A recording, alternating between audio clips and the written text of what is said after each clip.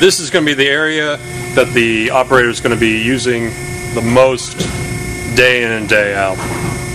You can see that we've condensed the controls the operator is going to need to change on a weld-to-weld, day-to-day basis.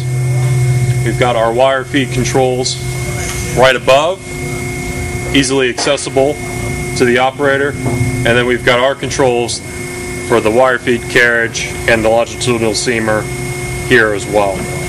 On this end, the operator also has easy access to the hydraulic controls as well to the foot pedal for releasing the fingers of the seamer.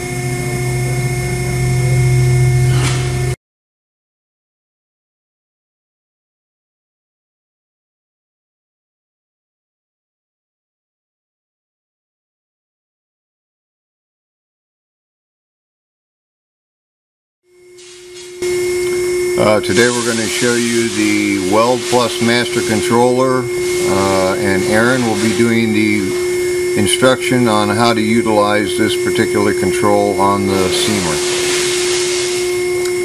Okay, so we've got three main screens: the operation screen, a setup screen, and lastly a calibration. We'll start with the calibration screen. This is where you're going to enter the characteristics of the motor and gears. And this is just a one-time set and forget type of thing. The travel direction can also be controlled from this screen, and that will set up your weld sequence in either an X or a Y direction. Back to the setup screen, we've got input box for travel start delay and crater fill duration. Pressing F1 and F2 on the bottom of the screen will toggle between those boxes, and then in the bottom left you can turn the dial to increment or decrement those numbers. You also have the ability to tap on the box and manually enter a value that you want. Tapping again on the green arrow will deselect either of those boxes to give the encoder or the dial functionality to the box. On the left we have three parameters you can set for your weld sequence: auto torch lift, which needs to be enabled to reach the other two parameters here. So with auto torch lift enabled, we also have access to auto finger release and auto bed lift. I'll leave those two disabled for now. And over here we have the weld on-off button, which when turned off will allow you to do a dry run, and when turned on will activate the torches at the start of your sequence. So we'll leave that off also.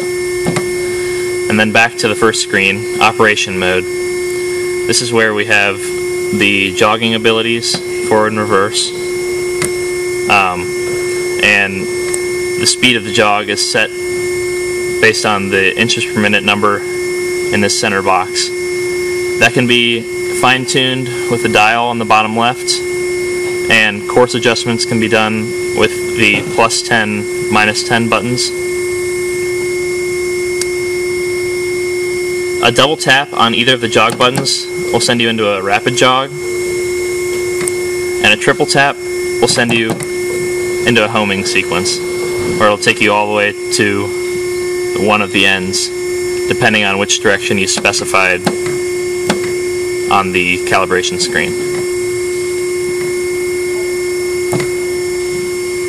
We can do some runs. That covers the control, and we'll move on to the seamer.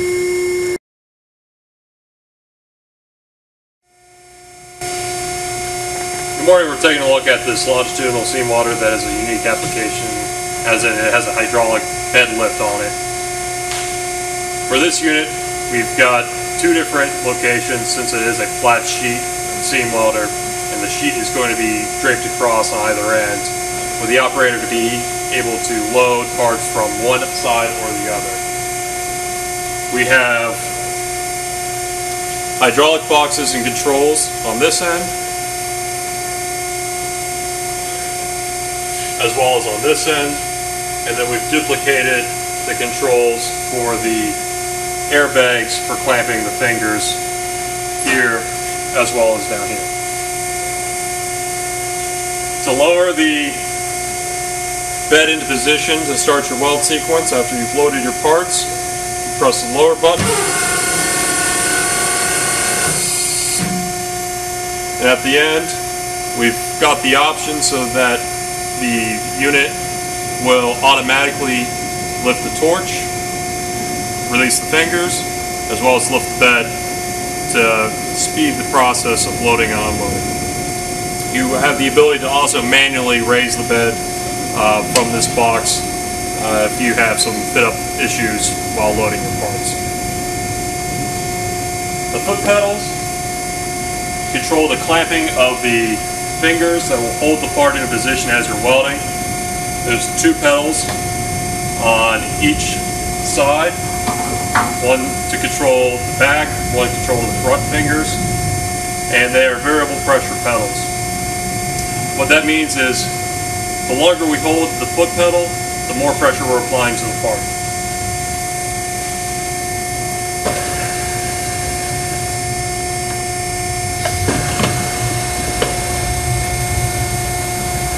If we want, we can continue to apply more pressure by holding the foot pedal, or if we want to release, we simply tap the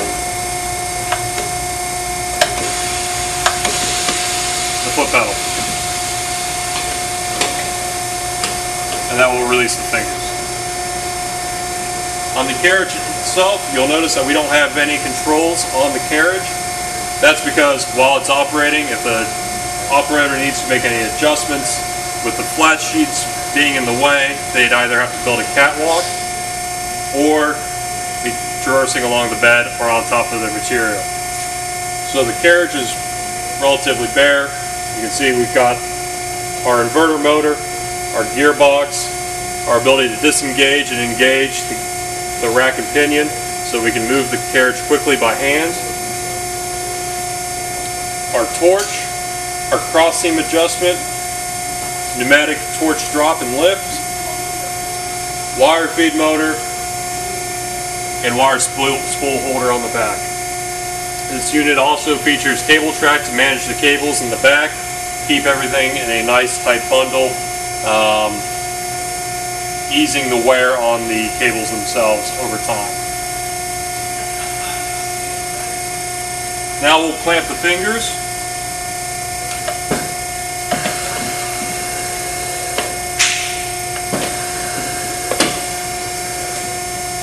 And prepare for the welding sequence.